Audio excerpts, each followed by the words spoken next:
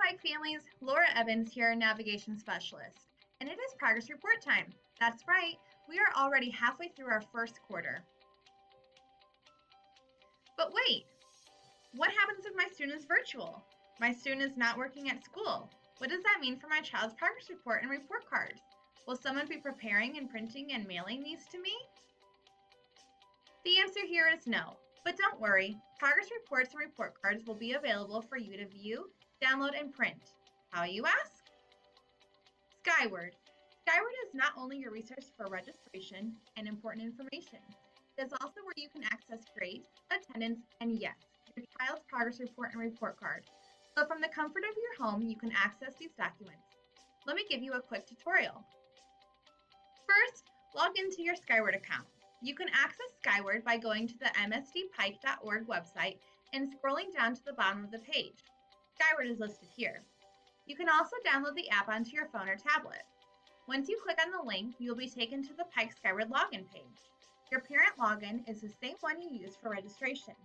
If you forgot your login or password, click on the link under the Submit button that says Forgot Login or Password and follow the directions given here. Once you are logged in, you can choose a student to view or view all students at the same time. To view students individually, you would click on the All Students tab and select the student you would like to view. If you only have one student, you can skip this step.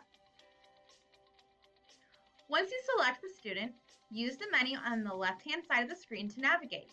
You can see gradebook, attendance, busing information, schedule, and yes, portfolio, where you can view your student's progress report and report card. To access your student's progress report or report card, simply click on the portfolio button. A window will open for the available reports for your child. The most recent ones will be listed at the top.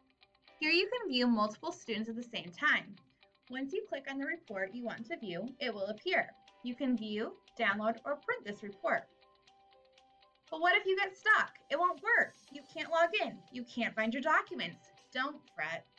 You can reach us at studtechhelp@pike.k12.in.us or call the numbers listed here. Now you just have to choose if you want to tell your students about your report card finding skills.